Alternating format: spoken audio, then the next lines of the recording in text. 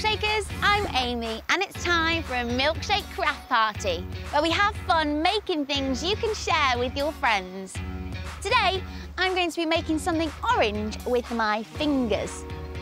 I really do love coming for walks outside because there's so much to see and you get to breathe in all the fresh air, which is really good for you. Shall we see what we can find? Oh look, an allotment. This is where people do lots of planting and they grow lots of fruit and vegetables. That's just given me an idea. Let's see what's in the milkshake craft bag today. Some card, some green paint, and a teddy bear. I don't think we're going to need you today. And today's milkshake craft party item is a finger paint carrot. For this, you will need some card, some orange and green paints, a paintbrush, some PVA glue, some craft scissors, and your hand. And of course, ask a grown-up to help you. Are you ready for a craft party, milkshakers? You are? Well, let's craft. Step 1.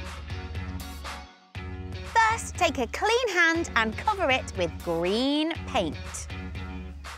This is going to be the leaves of your carrot.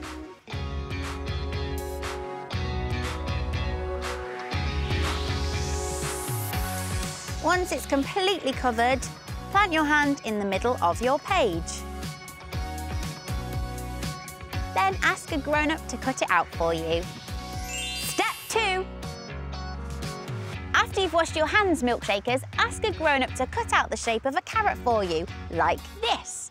Then using a clean finger and some orange paint, finger paint your carrot.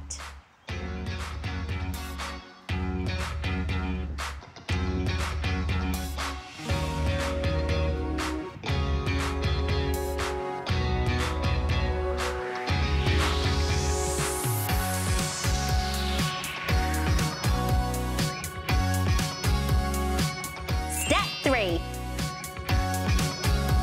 And so finally, you're left with your carrot and your handprint. All we need to do is stick them together. Take a little bit of glue, pop it on the top of your carrot like this, and attach your handprint leaves. And just like that, you have your own finger paint carrot. It looks yummy, just like the vegetables here at the allotment. Why don't you have a go making this at home with your friends and family and have your very own milkshake craft party. Bye for now.